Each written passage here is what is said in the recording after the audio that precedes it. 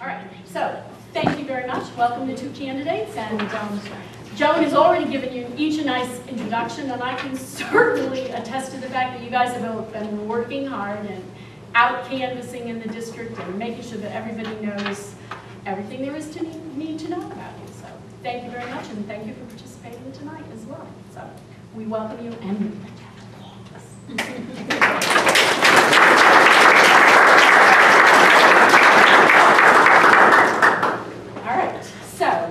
the first question is going to. Oh no, sorry. The introduction. Dive right into it. Sorry. Okay. 3 minutes are So up. as I said, quick break. We're moving along quickly. Patrick, you're up first. Well, thank you to the Scituate Democratic. Can everybody hear me all right? Yes. Thank you to the Scituate Democratic Town Committee for hosting this evening, and what an appropriate venue. Our brand new library here in Scituate, a success story of public and private partnership, an example of great vision and a lot of hard work. So if there are any of you that were involved in that, thank you for your involvement. I see a lot of familiar faces here tonight, but for those of you who might not know me, my name is Patrick Kearney, and I'm a candidate for the open state representative seat here in Marshfield and Scituate. I'm a lifelong resident of the South Shore, and my family roots go back to 1928 when my great-grandfather built our original family home here in Scituate. I'm running for state representative because I understand this community. The issues that we are facing are not just talking points for me, they are me. I am the candidate that best represents the fabric of both of these towns. As a graduate of the Massachusetts Maritime Academy, an officer in the Naval Reserve, and as a member of the Strategic Sealift Readiness Group, I'm the only candidate in the race with military leadership experience, and I look forward to bringing that skill set to Beacon Hill to advocate for the residents of Marshfield and Scituate. I'm the only candidate in this race who is employed. I work in both Marshfield and Scituate. I've started my own software company. I'm a member of IATSE Local 11 Stage Handlers Union, and I'm the Vice President of Business Development at the software company PriceBlocks. This private sector experience is crucial to advocate on behalf of this district, as the majority of its constituents earn their livelihoods in the private sector. I'm the only candidate in this race who has been employed as a captain, working both in charter and commercial fishing industries, in an industry that is a vital part of our local economic engine. And this industry is under attack, and it's being overburdened by irresponsible government regulation written by people who have never even been fishing. My combined experience in government, the private sector, and organized labor, along with my military leadership abilities, distinguish me to best effectively hit the ground running for our concerns. I also believe that if you're going to represent the people, that you need to know the people, which is why since announcing my candidacy, I've knocked on 4,700 doors, and I will continue that effort up until Election Day. I'm really looking forward to tonight's discussions, and I look forward to hopefully representing all of you on Beacon Hill. Thank you. Well, thank you. Good evening, everybody. Thank you to the Scituate Democratic Town Committee for having us here, and thank you to you as well, Pat. This is our second forum in 2 nights, so Pat and I are spending a lot of time together this week because we have another one on Friday, which is a lot of fun. We're having fun. My name is Sean Costello. I am a lifelong resident of this district, and I'm proud to sit before you here as a candidate for state representative. I'm running for state representative because now more than ever, the people of Marshfield and Scituate deserve a passionate advocate, somebody with experience, somebody who knows how things work in government, and somebody who knows this district. I was raised in Marshfield, where I still live today, by 2 parents who define a hard-working family. My dad pulled long hours at Verizon as I grew up. He was a longtime union member of IBEW 2222. My mom was a longtime member of the Marshfield Education Association Union, where she worked at the public schools and pulled 2 part-time jobs on the weekends just to make ends meet. Seeing their commitment to raising a family into their community made me want to get involved as well. So when I was in high school, I was just 16 years old, there was an open seat for state rep, and I got involved with the campaign for Jim Cantwell, who has served us so incredibly well for the past 10 years. I later ended up helping Jim run his campaigns, and through that I saw the devotion that he has for this district and the commitment that he has to the people of Marshfield and Scituate. I also took my involvement to another level when I started working on the leadership team to build a new Marshfield High School, which was a successful effort, and I was briefly the chairman of the Marshfield Democratic Town Committee until this position opened up, and I decided to give all of my effort to that. For the last 4 years, I've worked at the State House as legislative director to a state representative from Quincy, Democrat Bruce Ayers. And I've also been a member of the Marshfield School Committee going on 4 years now, where I'm in my second term, and have served as chair since 2016. I'm very proud of all of the things we've accomplished there, and especially proud to say that under my leadership, we just implemented full-day kindergarten, universal tuition-free for the entire town of Marshfield, and we did it without cutting programs, without cutting positions, and without raising taxes. That's the kind of sensible, forward-thinking leadership that we need on Beacon Hill, and that is why I want to serve you. I want to bring my experiences and serve the community that has served me so well as I grew up and went through public school in Marshfield. I want to represent you and your interests. I want to be that passionate advocate, and I want to be the person to utilize my experience to benefit each and every one of you on Beacon Hill. I look forward to a robust conversation tonight. We had a great one last night, and I'm sure we will continue tonight. I appreciate you all being here to hear from the candidates. And either way, looking forward to electing a Democrat in November. Thanks for your time.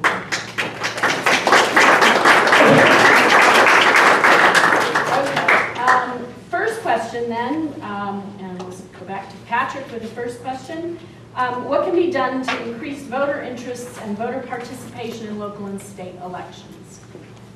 Well, I think that what we're seeing on a national scale is certainly increased voter awareness and increased individuals to want to get involved. I think that with Sean and I both being kind of young, passionate leaders and wanting to be involved and encouraging our friends to be involved in our races, to be informed about the issues, to bringing our family members to discussions like this, to be made aware of everything that the state representatives can do is something that encourages not only our age group to be involved in politics, but also for them to be exposed to that encourages their friends to be involved as well. Well, I agree, and Patrice, I'll say that for a specific policy, automatic voter registration is something that we should absolutely enact here in Massachusetts, and it seems as if it's moving in that direction, which is a good thing. But let me ask you, and I agree completely that on the national scene, it does seem to be driving out more people from the woodwork because it does get scarier and scarier by the day. But let me ask a question of just a show of hands. How many people here are under the age of 30?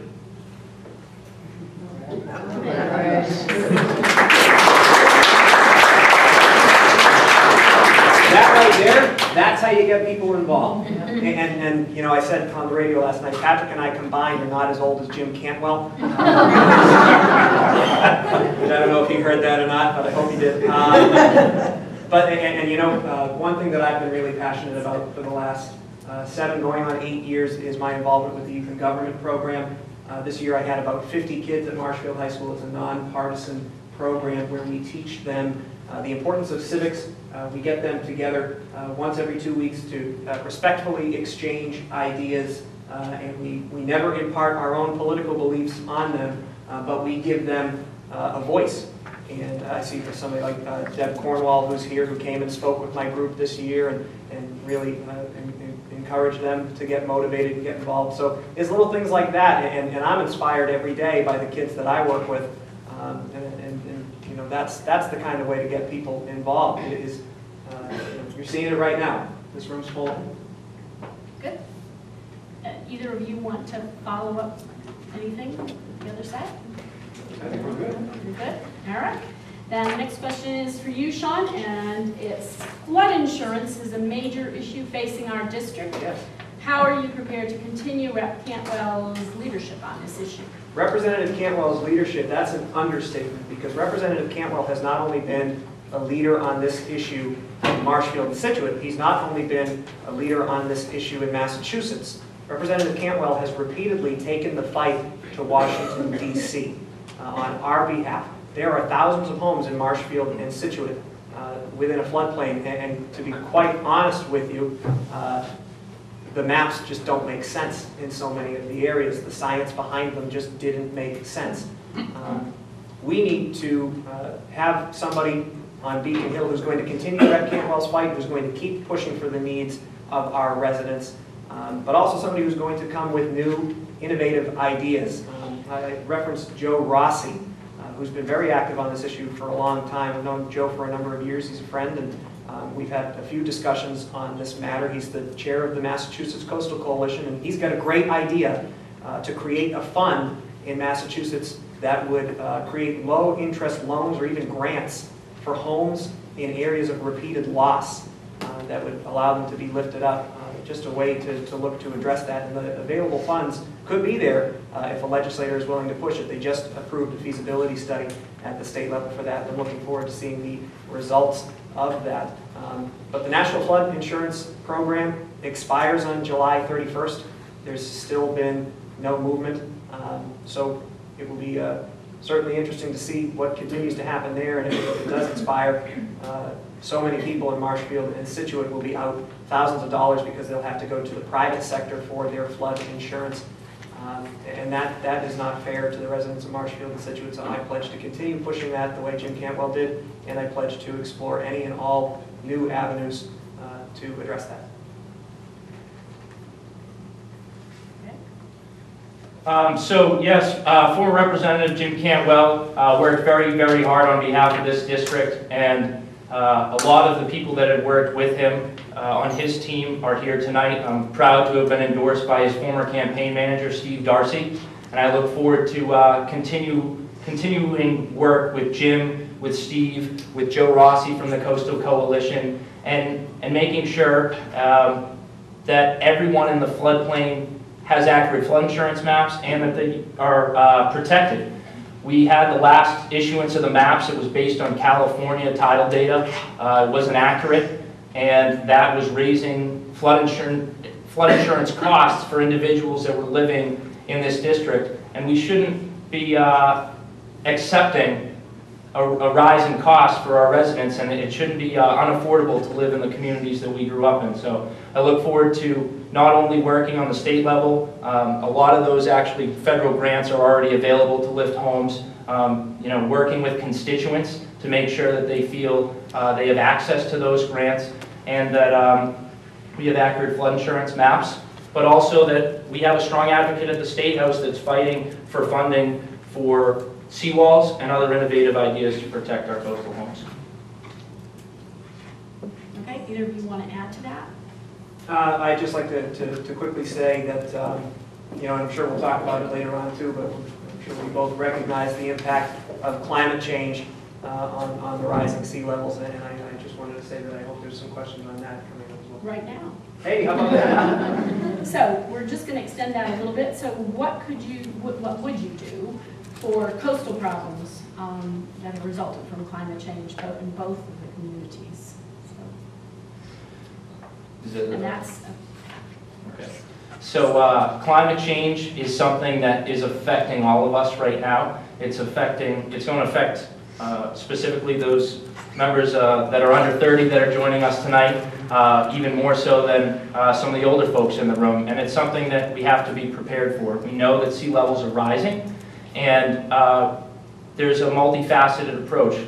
We need to look at innovative ways that are being used in other parts of the world. The Netherlands, a tremendous amount of their residents live actually below sea level.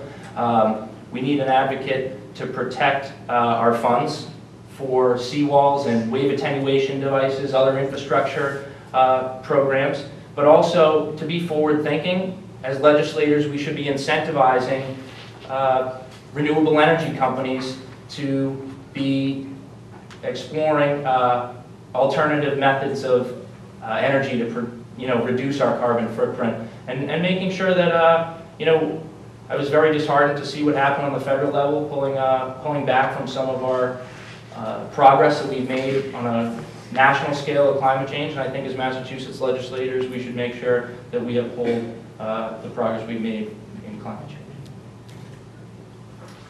Well, yeah, I couldn't agree more. There is irrefutable science that tells us that our sea levels are rising, and that is because of climate change. And those rising sea levels can directly be attributed to so many of the issues that we are facing here in Marshfield and Scituate. We know we have those rising sea levels. We know that we're facing more frequent and more severe storms every year. It seems that a 100-year storm comes around every 3 years.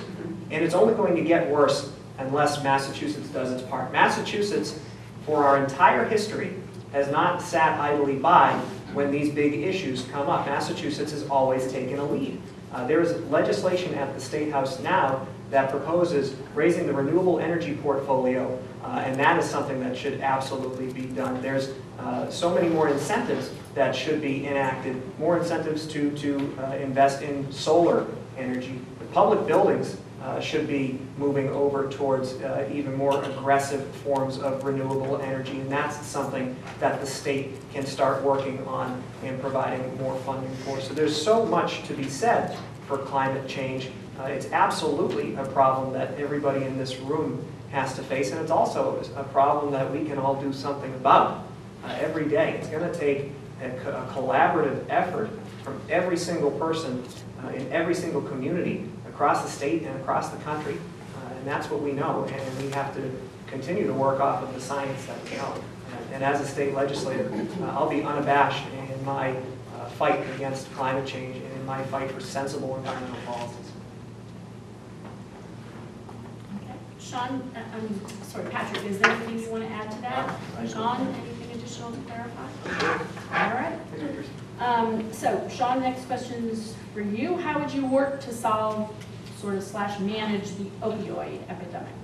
So the opioid epidemic is stealing a generation. I talked earlier about the kids that I work with in Marshfield Public Schools, and it breaks my heart to know that this is an issue that continues to get worse and that their generation is going to still be impacted by that. We recently lost the first member of my graduating class from Marshfield High School to the opioid crisis about a year ago. It's devastating. It really is. And we need to realize that this is a public health crisis. We have done a good job, and I will give the administration and the legislature credit for the investments they've made in treatment, but we have to invest even more in prevention. We need to look at how we teach people in the community the dangers of drug use, but specifically, we need to do that through public schools. And that's because our public schools educate 96% of students in the Commonwealth of Massachusetts. I believe, through my experience on the school committee, which has solidified that belief, that public school is the silver bullet. It can solve almost any issue. But right now, in a town like Marshfield or Scituate, if you want to implement a health curriculum that's comprehensive, there's only very limited funding available, and most of it has to come from the local level. The state should be requiring a certain level of curriculum for elementary students to learn about the dangers of drug use in a sensitive way, and the state should be backing that up with funding because we are losing a generation. That's something that I've been fighting for in the Marshfield School Committee, and that's something I'll bring to the State House, my knowledge on the inner workings of that. Scituate, by the way, is a model for their comprehensive health curriculum in addressing drug use. That's thanks in large part to my friend Anne Marie Galvin and so many others who have worked so hard, but there's still so much more to do. So I think that this opioid crisis is probably the #1 issue that's facing all generations. Here in Marshfield and Scituate, for this representative district, last year alone we had 40 overdose deaths, 63,000 in the United States, and as the only candidate in the race with military leadership experience, that's what we need to solve this problem. And we need someone that is going to go after pharmaceutical companies that are pushing these drugs, someone that understands that we in the United States are the only country in the world that allows pharmaceutical companies to market directly to the consumer. We push drugs to individuals, and that's even to kids watching TV at a young age. We need we need a leader to make sure that that's not happening. We need to implement policy that holds manufacturers accountable, and kudos to the Attorney General on all the good work that she's done. We need appropriate necessary funds for treatment programs. It's important. The governor's doing a great job with the Attorney General on the state level, but I think it's important for the next state rep to be addressing these problems at the local level. I had the privilege of going to the ribbon cutting ceremony at the Scituate Peer Recovery. All the great work that they do there, Mike Bowman, Anne-Marie Galvin. We need to make sure that there's adequate funding from the state for those treatment centers so that the people that are already struggling with addiction have access to affordable and adequate treatment facilities. If I could just add on too, and just to kind of pile on, you know, it's absolutely true that we need to address the influence of pharmaceutical companies and the availability of these drugs. And that's the first comprehensive opiate bill in the United States was passed here in Massachusetts a couple of years ago.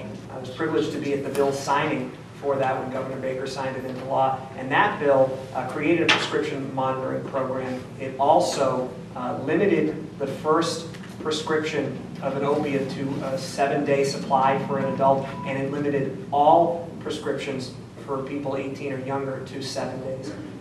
That's a good start, but it's a start, and there's still so much more work to do. Yeah, I agree with you, Sean. I think that I think it's also multifaceted. I think that we need to integrate a wide range of informed voices and experts, speaking with not only people that are you know, in the pharmaceutical business, but talking with chiefs of police, talking with doctors and addiction experts, mental health counselors as well, and bringing all of those informed voices into the same room. And that's the leadership we need. We need all of those people talking together. And I also think we need, you know, the criminal justice system needs to be reformed. It costs us a lot of money to be putting people that are suffering with addiction away, and it would actually not only save us taxpayer dollars, but it would also, you know, it's the more compassionate thing to do is to help those in need. And that's what we need to be doing in the legislature. Okay, good, thanks. Right, so the next question is to start with you, Patrick. What do you think about what is currently going on the U.S. Southwest border regarding aspirant immigrants? And how would it affect your work as a state rep? And sort of another part of the same question is, what is your position on sanctuary cities? So I don't think that anyone in this country or anybody in this room likes what's happening at the border. I don't think that anyone is pro-separation of families. But there is a reason that immigrants come to this country. Everyone here is a product of immigration unless they're a Native American. And just much like our forefathers, the people that are struggling at the border are coming to America in search of the American dream. And I think that it's important that we have an unambiguous way to become an American citizen. The immigration system right now on the federal level is broken. We need to be working with our federal reps. We have a lot of very strong advocates on Federal Hill, and we need to be talking with them about what we think of it and any ideas that we might have to revamp the immigration system. We need to be working with them on that. But I don't think that federal officials should be working against state officials, and I think that you know, we should be encouraging immigrants to come here in a legal manner. Well, you know, I agree. The immigration system at the federal level is broken, and it's not serving those people who want to come here to the land of opportunity. And you know, we need to make sure that we are pounding that drum as somebody at the state level to make sure that our federal officials know that this is how our constituents feel. You know, it is reprehensible that children are being separated from their families at the border. It is reprehensible.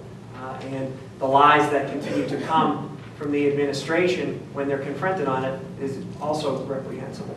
And they should be ashamed.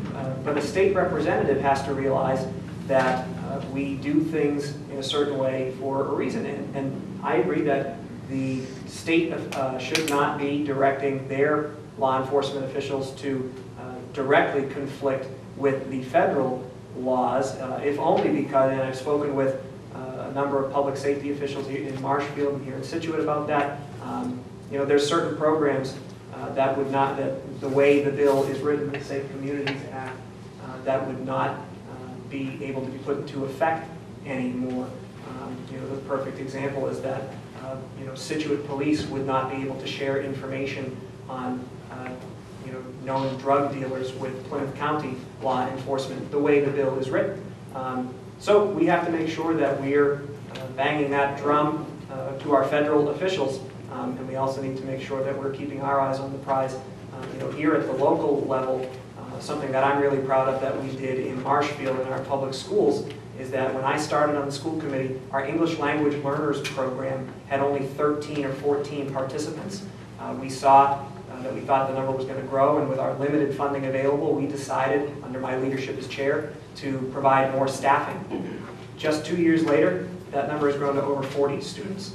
So those are the things that we can be doing for our immigrant community, and we need to continue to fight that fight at the local and state level when we can. I'm just curious.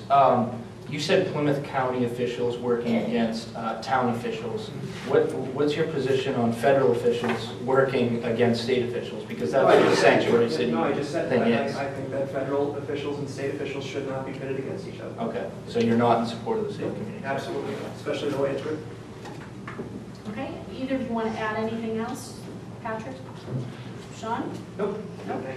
All right, we've got a couple of questions about sort of what we Democrats need to do or are going to do over the next few months. So the first one is, as a Democrat, what are you going to do to make certain that Charlie Baker does not win in November? So for this one, we're starting with Sean. Sure. So I'll tell you now that I've met Charlie Baker a number of times. When I worked in the State House, his office was literally in the same staircase as ours. He is a nice guy, but I'll tell you that for the last 6-ish months before this election, I was the chairman of the Marshfield Democratic Town Committee, and we started to implement plans to create more of an awareness among Democrats in Marshfield. I was just last week, to mention Deb again, you and I were doing a postcard party writing to what we call lazy Democrats who vote in presidential elections but don't come out to vote in gubernatorial elections. So, I think Charlie Baker is a nice guy. He lost my vote for good when he went on TV in 2016 on a commercial for the Yes on 2 campaign.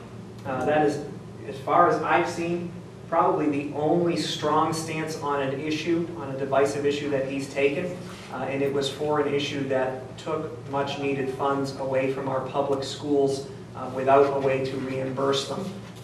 I fought on the statewide level against the passage of Question 2, was proud to do some local media availability stuff here, and then the campaign called me and said, gee, you sounded pretty good on the radio, how'd you like to do some more for us? I said, sure, thinking that they'd want me to do another thing on ATD. Before I knew it, I was sitting in Jim Brody's studio at WGBH, debating one-on-one with the woman who was leading the charge for the implementation of lifting the Catholic charter schools.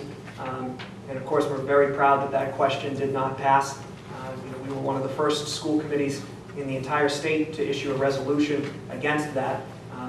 And we sent a loud and clear message to the Department of Elementary and Secondary Education. So it's a long-winded answer about Charlie Baker, but I'll tell you now, he lost my vote because of that, and I will never be ashamed to say that, and I'll continue to spread that message that that's the only thing I've seen him take a strong stance on, and it was the wrong stance. Okay, Patrick? So I think that both of us aren't going to do anything to prevent Charlie Baker from getting elected. One of us is going to go on to the general election, and being in the second most conservative district in the state of Massachusetts, we should be helping each other out to make sure that we keep this state representative seat blue. So I don't think that either one of us are going to be making sure that Charlie Baker is going to get elected or not.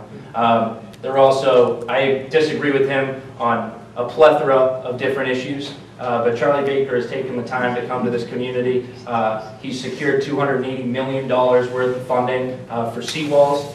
He's come and spoken with the fishermen and been an advocate for that industry that I'm a vital part of, and you know, something that drives our local economic engine. It's not just the fishermen, it's you know, the fuel businesses, Kenny Duvall's fuel business, Sean Harris's fuel business. We're not buying bait from Pete Belson or Scotty Sinclair down in Green Harbor. And when we can't fish, you know, its effects are broad across the spectrum. So, as many other Democrats have said, including the Attorney General, the Mayor of Boston, and Senator Markey as well, Jim Cantwell's boss now, they have said, you know, we don't agree with him on everything, but he's doing somewhat of a good job. And for this district, he's doing somewhat of a good job. I disagree with him on a lot of issues, but I think that you and I need to be focused on our own state representative seat, you know, and working for each other after September 5th, no matter what the results are, so that we keep this seat blue. Yeah, absolutely. I think you're absolutely right. You know, the governor has worked with the legislature to provide some significant funding, but we also have to keep in mind sometimes that funding gets cut through 9C cuts and then has to be appropriated in other ways. I don't disagree with him on everything, but the important issues to me, especially the funding of public education, we couldn't be more far apart. He is a nice guy. He's done, you know, he's done his due diligence, and he's been down to Marshfield and Scituate multiple times. But I also give a lot of credit to Jim Cantwell and to the legislature when it comes to appropriating those funds. Don't forget our colleagues in the Senate. Of course. All right. And Joe Moschino. All right, Patrick, you're starting with the next question. As Democrats, we know organized labor is essential to making sure workers are treated fairly. What is your stance about labor unions and collective bargaining? So this is something right now that's under attack in the United States. I'm the only candidate in this race that is a member of a labor union.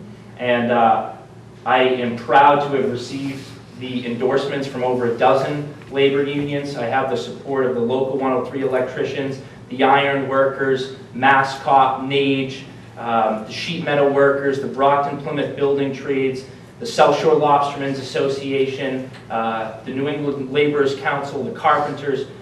So the labor support has been incredible, and as someone, I have pledged to them, as I will pledge to everyone that's in a labor union in this district and throughout the Commonwealth. I will be standing with labor strong in the legislature and continue to fight for their right to collectively bargain and earn a livable wage to pay their mortgage and hopefully afford their own children a better opportunity that they may have had growing up themselves. Well, you know, I will be a strong partner for labor on Beacon Hill, and I have a proven record of being a strong partner for labor, not just on Beacon Hill, but at the local level as well. The gentleman that I worked for 4 years, Representative Ayers, out of the entire legislature, is actually the second highest rated labor supporter in the entire body. You know, I've worked so closely with many labor officials and members of labor unions. As I said earlier, both of my parents were in a union when I was growing up. Thank God for that. And I'm proud to have been endorsed by the Plymouth-Bristol Central Labor Council, as well as the Norfolk County Central Labor Council, which are the umbrella organizations representing well over 100,000 working men and women in both Plymouth County, Bristol County, and Norfolk County. Countywide, they're the umbrella organizations for the entire AFL-CIO. Proud to have their support, proud to have the support of IBEW 2222. So I'll be fighting that fight, but at the local level, as a member of the school committee and as the chairman of the school committee, I just recently wrapped up negotiations with the Marshfield Teachers Union. I led the negotiating team along with our superintendent, Scituate resident Jeff Granatino, and it's the highest raise that we've given teachers in over 20 years.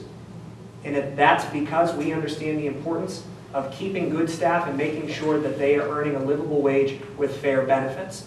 I've worked so closely with so many of these people over the years. We've implemented a lot of good things, and I'm proud that we've supported them in that way. It's also the only contract, the second contract in the last 30-something years to be finished ahead of schedule. That's our commitment to labor. I've lived that, I have that proven record, and I'll take that proven record to Beacon Hill for our working families in Marshfield and Scituate.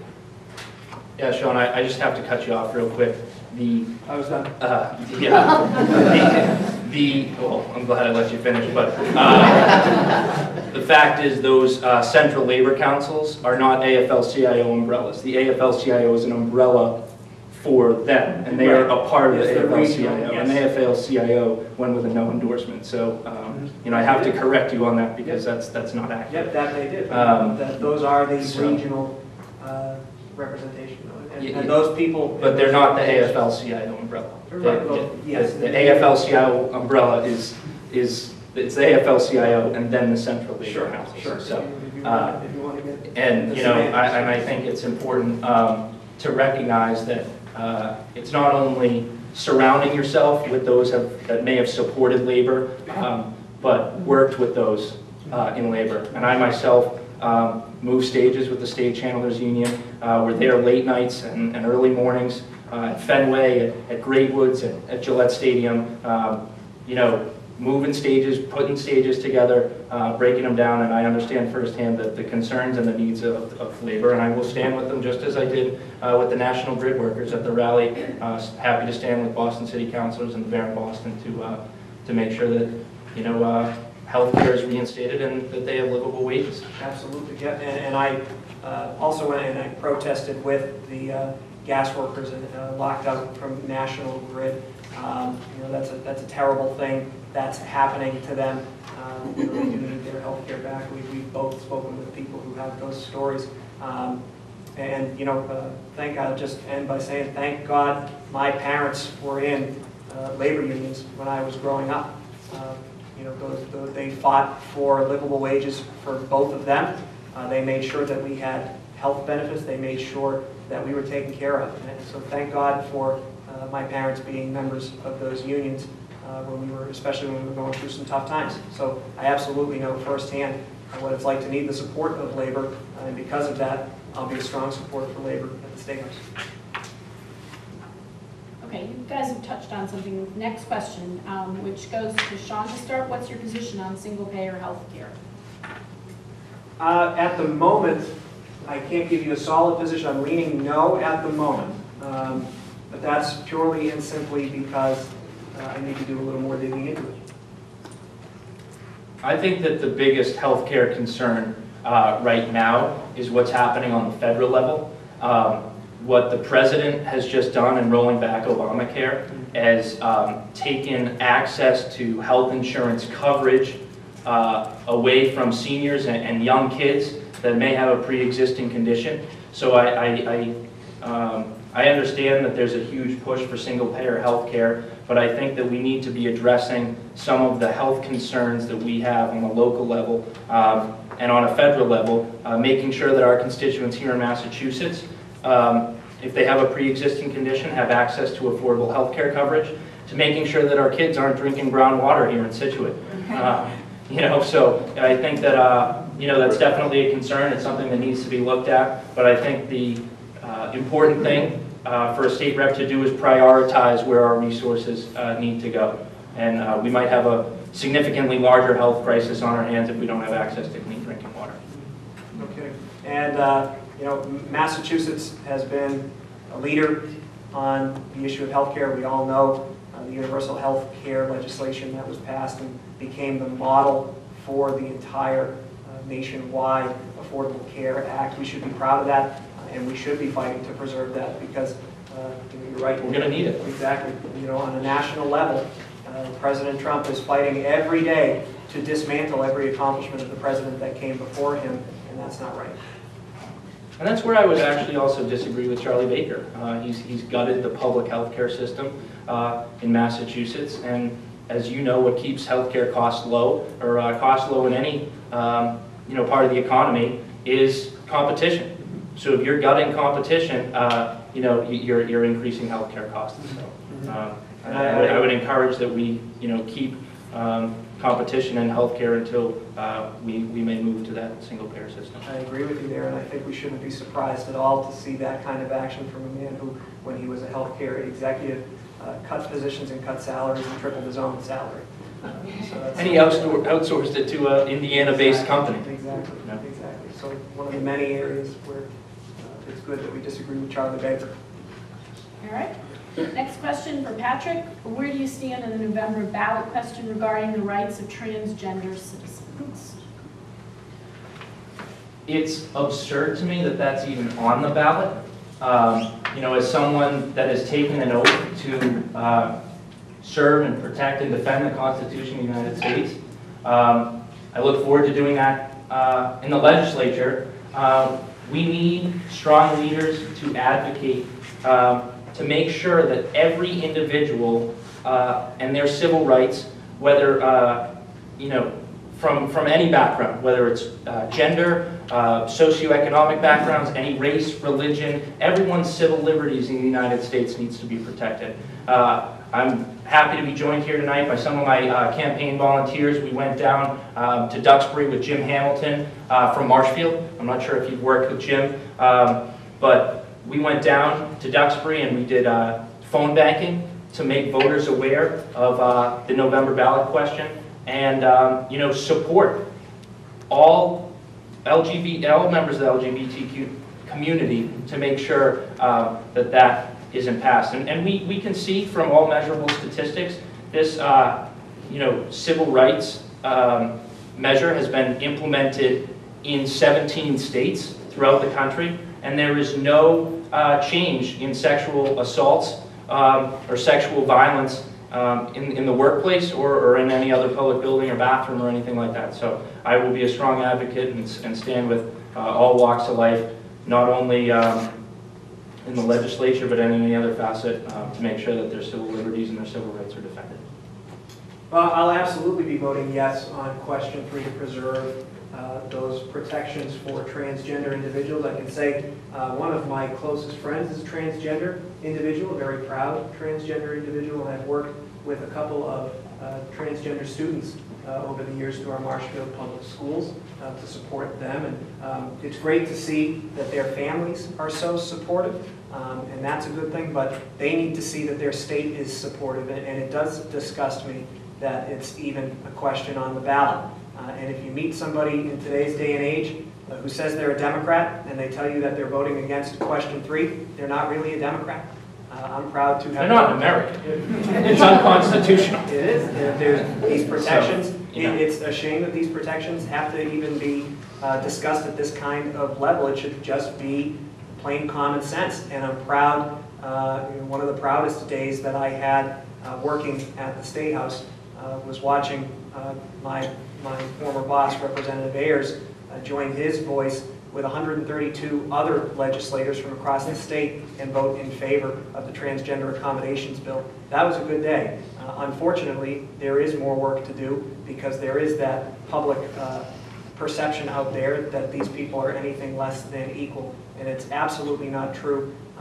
Having worked with a number of students who need that support, I would never be able to look them in the face if I was anything less than full-throated supporter of question 3. So I'll absolutely be voting for that, and I'll be pushing all my family and friends to do the same. It's important. Anything else to add? I think we can agree on that one. I think you knew what you were doing. All right, so the next question is for Sean to start. What can we do to make our schools safe given recent horrific events? Well, this is also a deeply personal question for me, and that's because of the students that I've had the opportunity to work with and get to know over the years. It scares me to death when I see the stories of what's happening on TV and everything that's going on throughout the country when students don't know if they can feel fully safe going to school. As a member of the school committee, I've fought tooth and nail for every available cent to upgrade our security in our public schools in Marshfield. One of the major reasons that I signed on to the campaign team for a new Marshfield High School is because I realized having been a student at Marshfield High School, that it wasn't a safe facility. We now are proud to say that we have one of the very safest school facilities in the entire state. I'm proud to have fought for important capital funding, hundreds of thousands of dollars over the years, to upgrade our security at all of our elementary schools in Marshfield, and a state legislator needs to take that fight to the State House. We need to fight for funding through the budget process or through other programs to come back to our communities and make sure that school districts aren't faced with buying books or making sure their students are safe. That's unacceptable. It's unacceptable. And we need to be making sure that we're for common sense gun laws as well. The Extreme Risk Protective Order bill that just passed is a common sense bill, and it shouldn't have taken that long, and it shouldn't have taken a tragedy to implement. So as a state legislator, I will be fighting for that funding. I'll be fighting for those policies.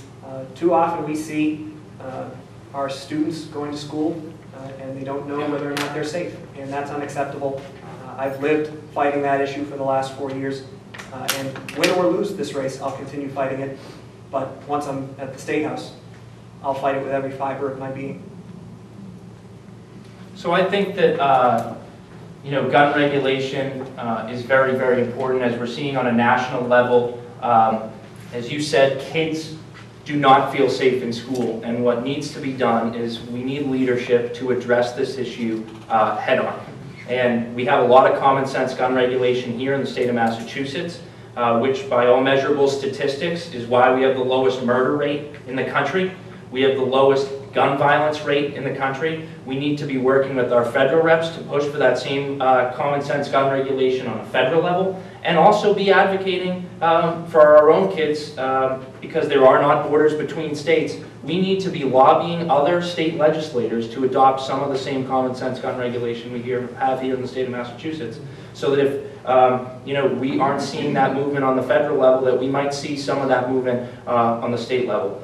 I tell personally, my cousin Ella went Scituate High School, and most recently we had an incident here where there was a lockdown situation. No kid should have to face that.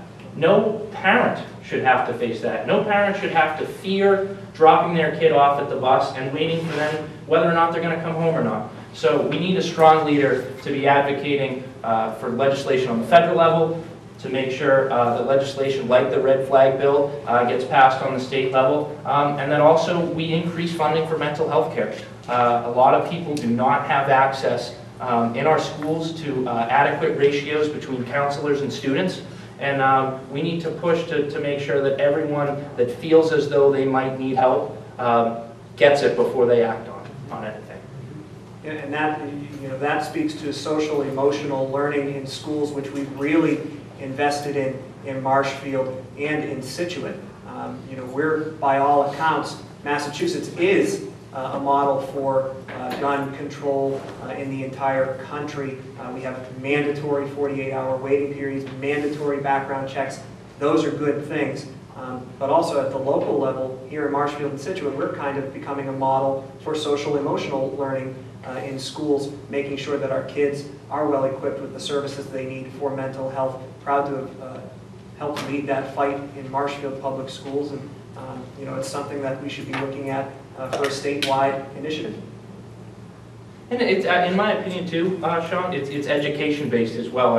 I look forward to working with Seth Moulton, fellow service member, and he talks a lot about this, is education on firearms. I don't think that anyone in this race wants to affect unduly anyone's Second Amendment rights.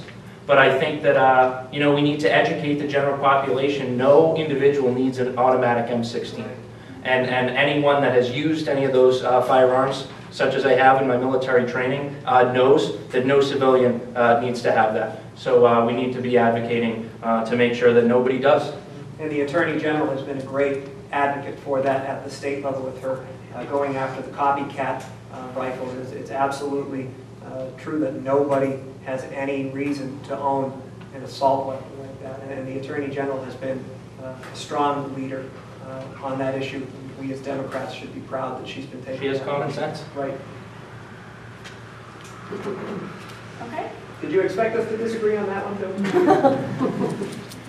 All right. Next one is for Patrick. And what, if anything, do you intend to do for veterans? So as someone that works closely with veterans, I'm the Sergeant at Arms at the American Legion here in Scituate. Someone that has been talking with the Marshfield veterans as well, Bob Weaver with the Disabled Veterans Organization. It's important that we take care of our veterans. Those that have gone overseas, in some cases that have paid the ultimate sacrifice, or are at least willing to give everything for all of us in this country, we need to be supporting them when we get home. And I think the biggest thing for me, it's been brought to my attention in this race, and it's an issue that I want to champion, is the fact that veterans without a street address do not have access to VA health care. Less than 1% of the American population is served in the armed services in any capacity, and we are further marginalizing our homeless veterans. We need a bill and a strong leader, not only at the State House, but someone that is going to not only work with veterans, but also with other representatives to make sure that we are not further marginalizing our homeless veteran population, and working with those homeless veterans to try and find them affordable housing as well. Well, veterans fight our battles across the sea so we can have freedom. They shouldn't have to come home and fight bureaucratic battles for housing, health care, and all the other benefits to which they should absolutely be entitled. In the last 4 years working at the State House, I've done a whole lot of work with constituent services, and I've worked a lot with veterans on a number of different issues, and it shouldn't be that hard for them to get the health care that they're owed. Our veterans come back here, and too often they face an inclimbable wall to getting the benefits that they're owed. I'd be a strong advocate for increased housing for veterans. Our Board of Selectmen in Marshfield just established a new housing facility for veterans. That's a great thing, and it's housing right there in the center of town, and it's for veterans, and that is a great thing. But we can be investing even more in that, and we can do that at the state level. We have the ability to do those things. The state of Massachusetts has passed some important laws when it comes to providing for our veterans. For all intents and purposes, we are one of the better states in the union for it, but there's a whole lot more we can do. And I'll pledge to do that and to fight for their needs and to fight for what they've earned as they've fought for us. The other thing I forgot to add before we move away from this topic is I'd also like to see some increased coverage for life insurance. Some of the veterans on active duty are only covered up to $400,000 if they pass away in the line of duty. In some cases, when they have multiple kids and those kids want to go off to college, I'd like to see some more coverage for their family so that they're not worried if their parent or both of their parents are in a combat situation, that they have a little more coverage and a little more security if they happen to die in the line of duty. Okay. Next one, Sean, if you were to become our next state rep, what priority would you give ethics and transparency reform at the State House? That's a good question, and the Massachusetts State House, for all intents and purposes, has done some good work on this. They've upgraded and updated their ethics laws, and as an employee of the House for the last 4 years, I've had to keep up with those. They have us do mandatory ethics training every year. They also have us go through an online seminar that you do every year. That's important, and they don't just make the staff do it, they make every one of the representatives do it. It's absolutely something that continues to require attention, and that's purely and simply because it always comes with the territory when you're an employer of hundreds of individuals. And I can pledge now that as a state representative, I will always lead with integrity.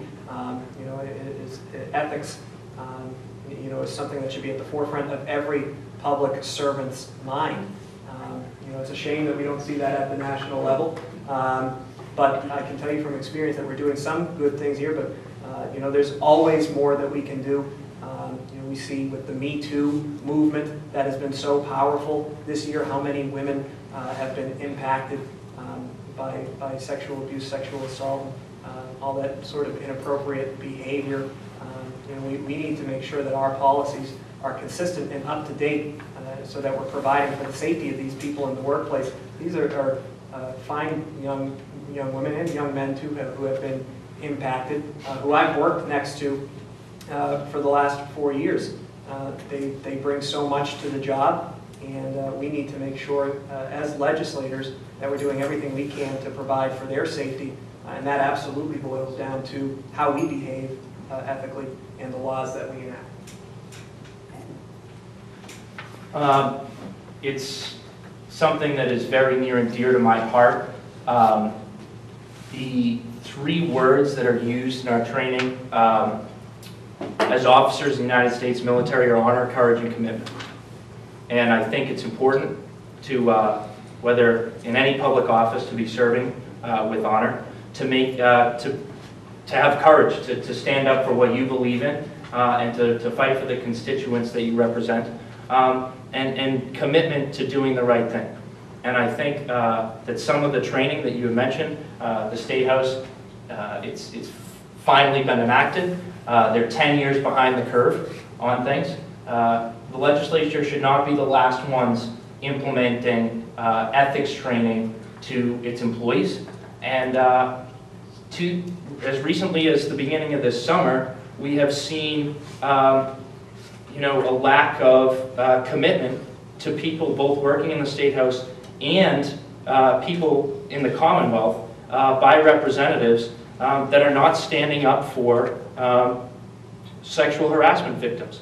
I'm sure, as you know, with what happened to Representative DeZoglio at the State House, the use of taxpayer funds and holding back her severance package when she was a legislative aide after she had, had some encounters with an individual. That's not acceptable, and it's not acceptable to just stand by.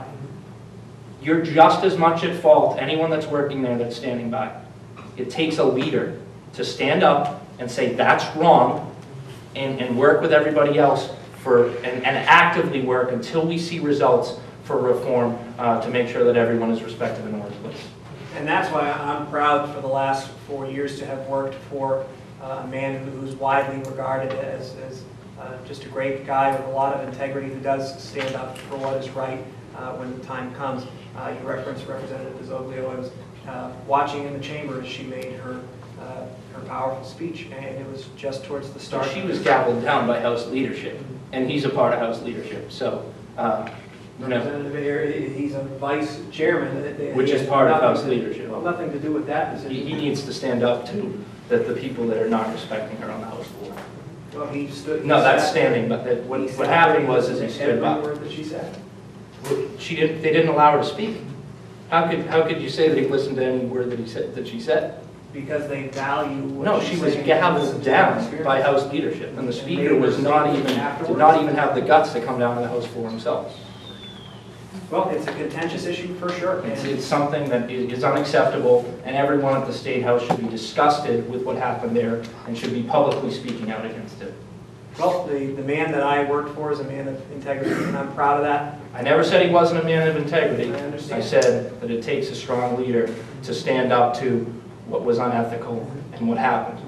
He's a part of House leadership, and House leadership gavelled someone down. And that's a fact. And with the impact of sexual harassment on members of my family, people that I count as close friends, even some students that I've worked with in the past, it's an issue that I've been fighting for passionately here at the local level in the Marshfield School Committee.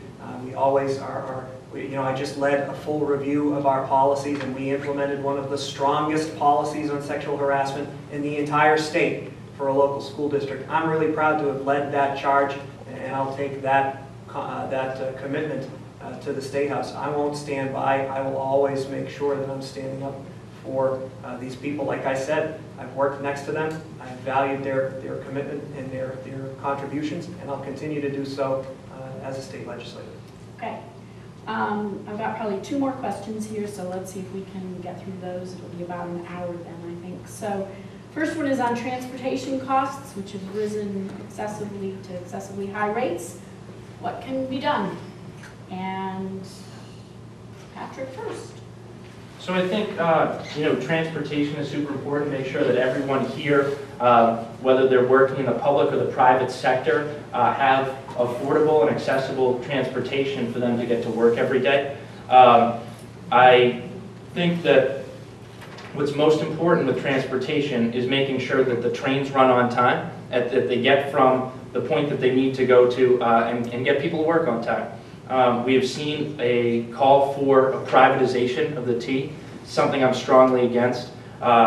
We have machinists and laborers, friends of mine that work in that industry. My father, Brian Kearney, worked for the MBTA, and it's so important that we use that skilled labor, that unionized skilled labor, to make sure that everyone that's working in the transportation sector is skilled, because when we privatize and there's a lack of a skilled workforce, that's when we start to see problems with trains not running on time.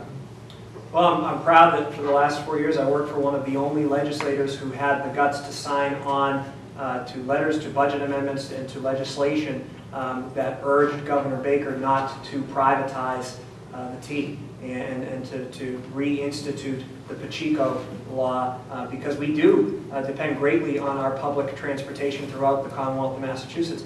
As somebody who worked in the city for the last 4 years, I depended on the Red Line every day. And I can tell you that I was sorely disappointed so many different times.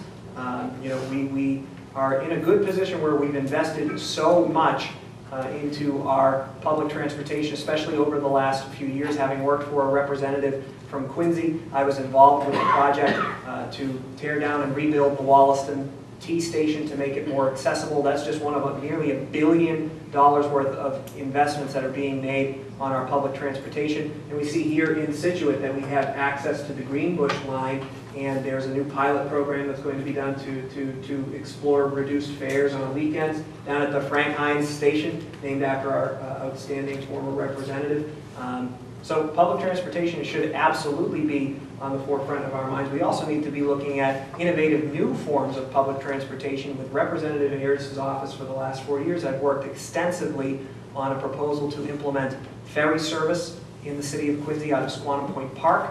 And that was a successful pilot program that we instituted and is now in its 3rd year. And we're gathering valuable data through that, not just for that district, but for the entire Commonwealth. So I understand transportation issues, not just because I've lived them and had to take the Red Line every day and had to hope to God that it was going to be coming through that station and that there was a parking spot available, or that I could just depend on it, and that there wasn't going to be a signal problem with Davis. But also because I've been working in the nitty-gritty of the policy, and I've been involved with projects that update our transportation infrastructure, and obviously all of those jobs were staffed by union members. It's incredibly important. We fought against the repeal of the Pacheco Act, and I'll continue that fight, and I'll bring that knowledge as your next state representative. Hey, Patrick, anything else you want to add? Yeah, there's a few things that I didn't touch on to start. I think I had mentioned the importance of individuals getting to work every day on time, but I think it's also important that students from all over the state of Massachusetts have access to public higher education. Being someone that went to public higher education myself, Mass Maritime graduate, we know that there are so many colleges in Boston and the suburbs, and making sure that even our Greenbush line stops at JFK a little more often to make sure that our students have access to all the wonderful programs at UMass Boston. I think that that's important as well, and I'd like to think of some innovative ways to reduce costs. The MBTA has owns a lot of land, and I think when I think about Greenbush, when I think about the stations at North Scituate, there's a lot of room for some of those cover solar panels. We can sell that energy back to the grid and reduce our costs and put some of that money back into our infrastructure. And you know, just to add on to that a little more, is that you know, energy efficiency should absolutely be a major aspect of our future plans for our transportation infrastructure. You know, we see now all of this investment, and that's mainly because our red line, orange line, blue line, those are all you know, vastly outdated systems of transportation, and they all require so much more of an investment. And once we make those investments in the proper way, and we devote the funding needed to make sure those are updated, those and our commuter rails, that's when we can start to go through the process of making sure that we're being innovative. And it absolutely should be at the forefront of our minds. That's why we worked so hard to explore a ferry service, which you know, studies show is actually the most cost-effective means of transportation, public transportation in the entire state. It takes drivers off of our roads, and it makes sure that we're still you know, serving the needs of the public to make sure they can get to work, get to school, and get to from A to B. So that's absolutely something we need to keep in mind.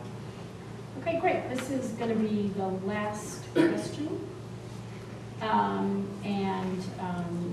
Sean, you're going to start.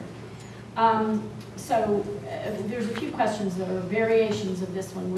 What life experiences make you a qualified candidate to lead the different demographic groups in our district? And why don't you answer that question by telling us a little bit about some specific situations where you have used your leadership skills? Sure. So I touched on it at the beginning, where I grew up in a working family. I watched my parents work their hardest to provide for us, and you know, we fell on some tough times, and I watched them climb out of those tough times. As a student in public school, Marshfield Public Schools K through 12, I watched as our teachers didn't have adequate supplies to teach the classroom. I watched as they used outdated textbooks that stopped in the late 1990s.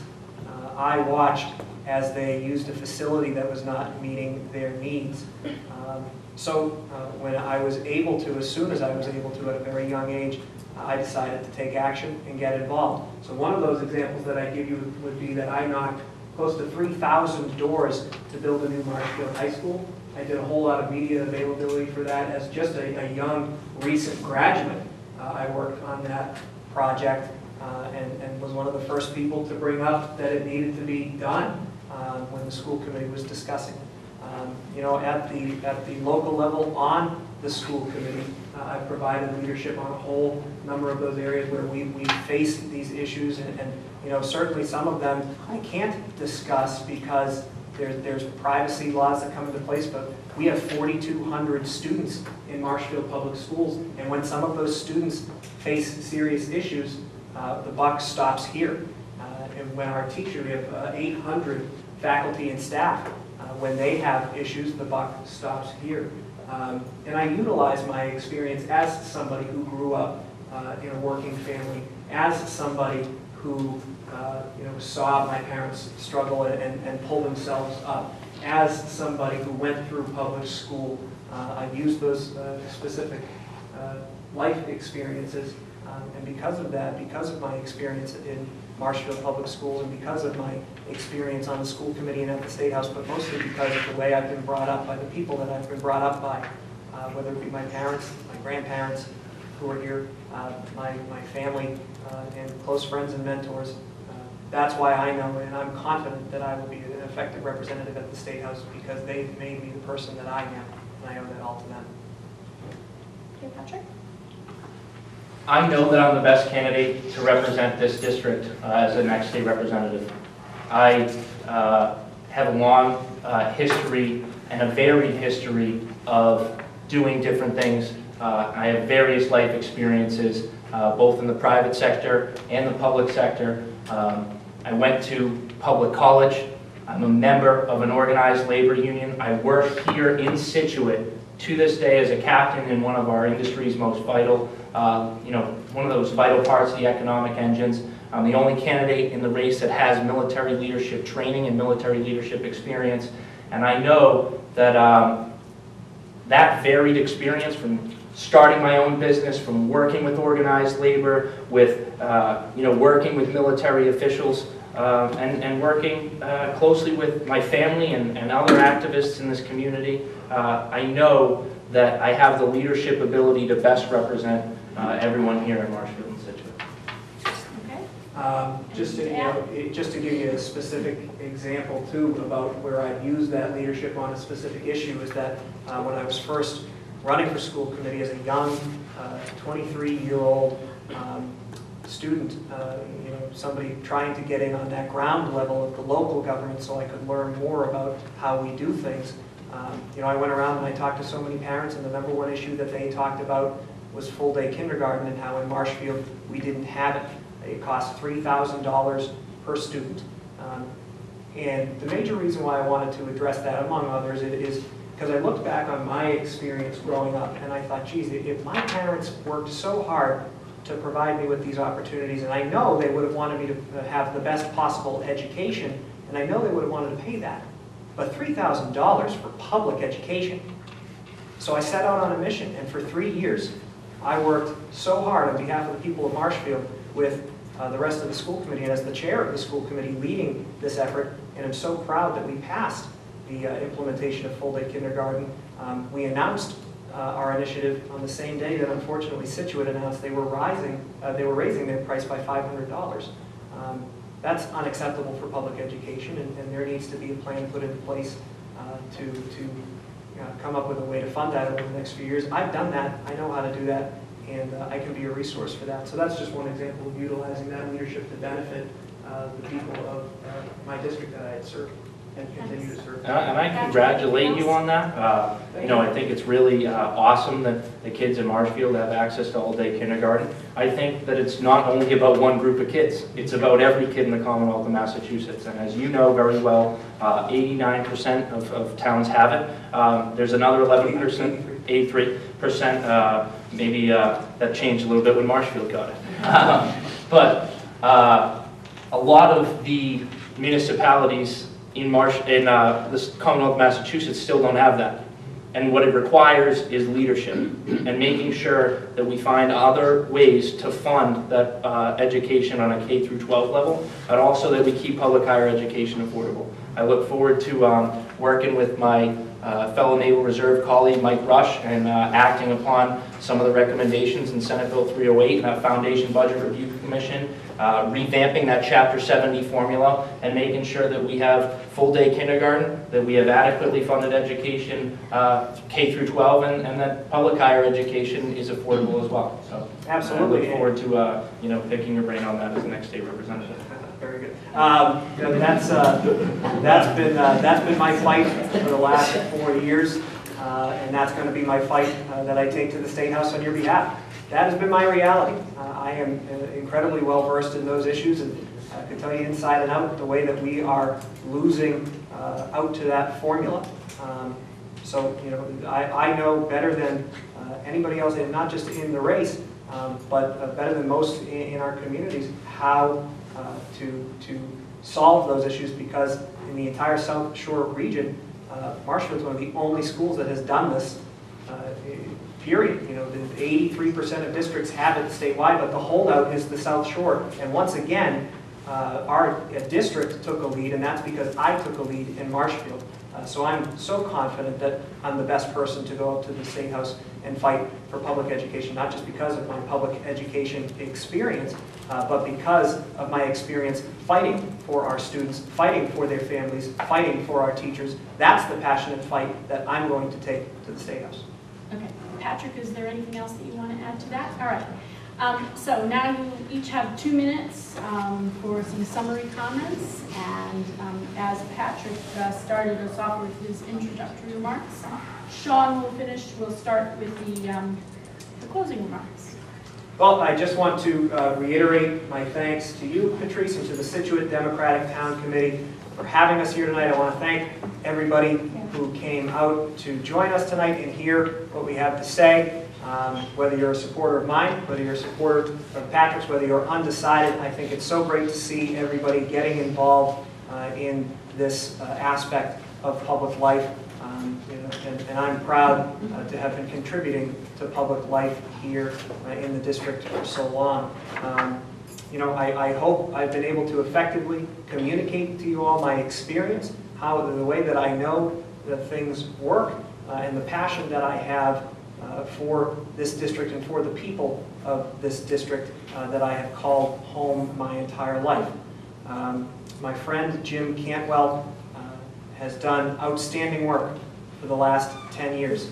He's been an outstanding state representative, and his impact on this district and on my life personally is why, a major reason why I'm running for this seat, to continue the good work that he's done.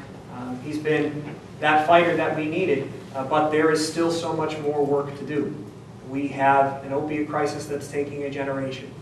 We have crumbling coastal infrastructure and an environment crying for relief. We have public education that isn't funded nearly close to the level that it should be. I want to utilize my experience working 4 years in the in and outs of the Massachusetts legislature. I can hit the ground running on day one fighting for you because I know how it works and because there won't be a learning curve. I want to utilize my experience on the Marshfield School Committee, taking a leadership role to benefit my community, a community that I love. I want to utilize my experience working with young people and seeing the next generation come up and all of the wonderful ideas that they have and the passion that they have for making their world a better place. I'm proud to be endorsed by former State Rep. Phil Johnston in this fight, among many other community leaders who have backed my campaign. But most of all, I'm proud to live in this district. I'm proud to have lived here my whole life, and it would be the greatest honor of my professional life, or my life in general, to serve you as your next state representative on Beacon Hill. The times are too dire to not have somebody who has that experience, and I want to fight for you, and I hope to earn your vote on September 4th. Thank you. Patrick? Thank you so much for coming tonight, and I really appreciate the opportunity to participate in tonight's forum. Robert Kennedy once said, "The future is not completely beyond our control. It is the work of our own hands." And my family roots dating back to 1928 have instilled in me a love for this coastal community, and I'm eager to roll up my sleeves and chart a better course for everyone in this room. The reality is, young people do not have an advocate at the State House. We are facing issues like climate change, school shootings, and unaffordable costs to public higher education. And these issues require a new generation of leadership, one that puts fiscally responsible attitudes and common sense legislation to work to ensure that we maintain sustainability. Our seawalls need to be sustainable. Our clean drinking water source needs to be sustainable. Our fishing industry needs to be sustainable. And we need to have senior centers that are sustainable. We keep electing people who don't know what it's like to walk in the shoes of the people that they're going to represent, or have the passion to fight for the issues that are facing them on Beacon Hill. Please allow me the opportunity to earn your vote in September, because I commit to you to bring the energy, the passion, and the leadership skills that this district needs right now at the State House. Just as the public-private partnership to create this wonderful building was so successful, my public sector and private sector experience is the winning combination that we need to get the job done.